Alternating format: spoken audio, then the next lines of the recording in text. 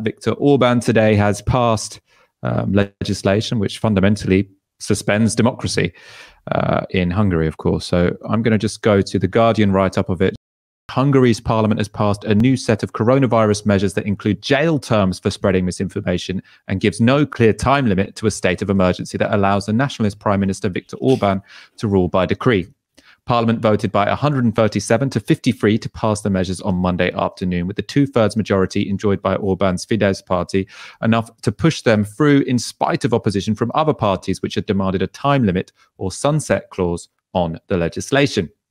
The bill introduces jail terms of up to 5 years for intentionally spreading misinformation that hinders the government's response to the pandemic, leading to fears that it could be used to censor or self-censor criticism of the government's response. So, I mean, this is an incredibly extreme piece of legislation.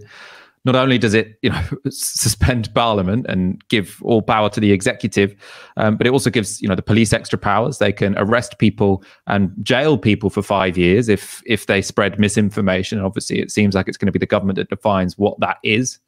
So if there was, a station like Novara Media in Hungary, and we were talking about how we don't think it's misinformation, we do think it was an outrage that the government adopted a herd immunity strategy, then changed it and pretended there was no change. But I imagine that's the kind of thing that could get you in trouble in Hungary.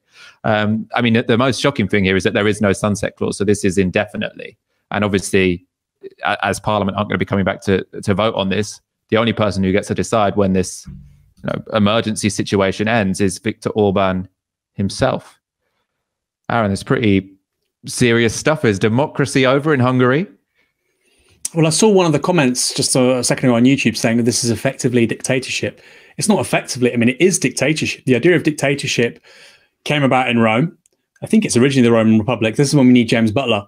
But the idea of dictatorial powers was that in an extreme situation, somebody could appropriate effectively the powers that would normally go to the Senate, etc., and they could all be accumulated in one person, or two people, actually, is how it worked in Rome. I think they had two people every year, and they sort of rotated it for 6 months because they obviously didn't want these dictatorial powers to become tyrannical powers. But it is a dictatorship. When you accumulate all the executive power into one person, and like you say, with no sunset clause, I mean, that's really, really frightening. And so that is a dictatorship. I mean, that's just analytically the correct word to use. I find Orban fascinating, though, because, he was anti-socialist. He was one of the key sort of politicians that came out of the Velvet Revolutions, the demise of the Eastern states and so on. And their politics were only ever defined by an aversion to socialism, state socialism. Communism at that point, right? The Communist Party of... Yeah, actually existing socialism, and which didn't function a lot of those countries. You had a lot of sort of socialists who were against the communist regime in the Eastern Bloc. Well, this is where it gets interesting. So people like, I think Václav, I always get confused in the Czech Republic. You have Václav Klaus and Václav Havel. But a lot of these people went from quite militant communists to being, which is a very common thing in this country too. Nick Cohen, David Aronovich, to being, incredible anti-communists. But yeah, actually existing socialism. Now, I'm not saying their economic model worked before. There would have been some decent aspects, a lot of negative aspects, certainly in regards to civil liberties, lots of negative aspects. But what we're seeing is this kind of wave post-89, this generation of politicians who were basically just opposed to socialism. Actually, it turns out they're not that committed to liberalism either. So, it does ask an intriguing question about the politics of anti-socialism and where does it end up. I think it's frightening because, Hungary is not isolated in this respect. Hungary is the most obvious example, but actually the sort of democratic institutions, the democratic life of many countries in Central and Eastern Europe is, I think it's a bit of a crisis in the making. I mean, obviously we're seeing it play out now with Hungary, but Poland, ultranationalism is an incredibly powerful political force there. The antipathy it has not only to Russia, but also Germany, a couple of other countries as well. Ultranationalist forces in these places, they're very different to what you see in Western Europe, Southern Europe, or even Northern Europe. And there's been this debate for a few years now. The European Union is effectively three different groups of nation states. You've got the Southern nation states. They probably would leave the Eurozone if they could, because they could run deficits. They could get a bit of growth going.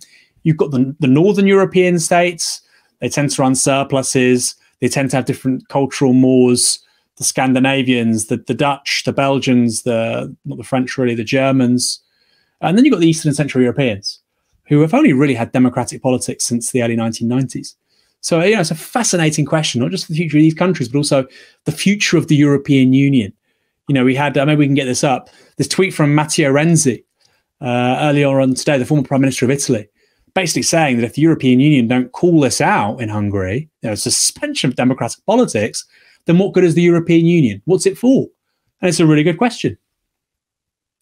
There's, what you hear a lot, and what I saw a lot of Tory commentators say on Twitter today, is that, aren't we glad we live in a country where we have a prime minister who's unwilling to sort of implement authoritarian policies to combat coronavirus?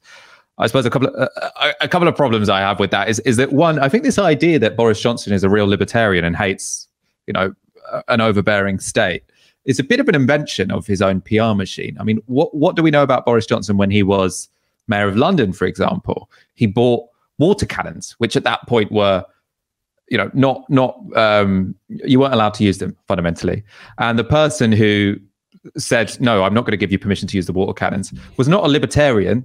It was Theresa May in the Home Office. So on that particular question, Boris Johnson was more authoritarian than May. This idea that he's the reason Britain has been slow to react to coronavirus is because he's such a fan of freedom, I think is a nonsense. I think it has been far more to do, to be honest, which is that he doesn't want to damage or interrupt business. But there also are the connections between the Conservative Party and Orban also are, fairly strong. It's not like this is a completely alien force to our current government. So back in 2018, the Tories were the only governing party in the European Parliament to vote against condemning Hungary for attacks on the free press and judicial independence. Now, you might think, oh, that's pretty bad, but it was realpolitik at the time. They were trying to find any ally they could in Europe to try and help them get a better Brexit deal. I don't think that makes it forgivable to be the only governing party who sides with a regime that was a fairly anti-Semitic regime, as well as being one that attacks the free press and judicial independence and has now made itself a dictatorship. But also, it's not just a question of realpolitik either. There are some real ideological commonalities here. And the best example is probably Tim Montgomery, who is still, I think it hasn't been announced he's left in any case, the social justice czar for Number 10. So he's employed by Number 10. And whilst he was still in that job, he traveled to Budapest to speak at a Fidesz meeting, and he says Budapest and Hungary have been home, I think, for an awful lot of interesting early thinking on the limits of liberalism, and I think we are seeing that in the UK as well. So I hope there will be a special relationship with Hungary amongst other states. That's a government advisor, right? So a government advisor saying let's have a special relationship between Hungary, now a dictatorship, and Britain. So this isn't just some far away alien country. Thank God we're not Hungary. This is a country who a key advisor in Number 10 wants to be a key ally of Britain because he thinks they've got, lots of interesting things to say about liberalism. I mean, is the limit of liberalism democracy? I mean, because that's what Orban seems to have a problem with. Yeah. These are very serious, thoughtful people. They've thought about the contradictions between popular sovereignty, democracy, and liberalism as a form of ultranationalism and private property relations. Chantal Mouffe talks about this in the democratic paradox. There's a fundamental tension between that fundamentalism around private property relations and the idea that actually the majority of people might want to change those private property relations. It's why the idea of a liberal democracy can often be quite a volatile thing. So no, these are very, very sharp people and they know precisely what they're doing. And we have to remember that Orban, of course, is part of the Fidesz party. I've probably not said that correctly. But there are people to their right, like Jobbik, who are more right-wing, street fascists, sort of have a sort of paramilitary far-right aesthetic and so on. So you have to think, under conditions of rising antipathy to refugees, stagnating economy, pandemic, suspension of the rule of law, dictatorial powers for a charismatic right-wing politician, people to his right are going to do very strange things as well. And so, Hungary needs to be taken very seriously as the lodestar for the future of these countries.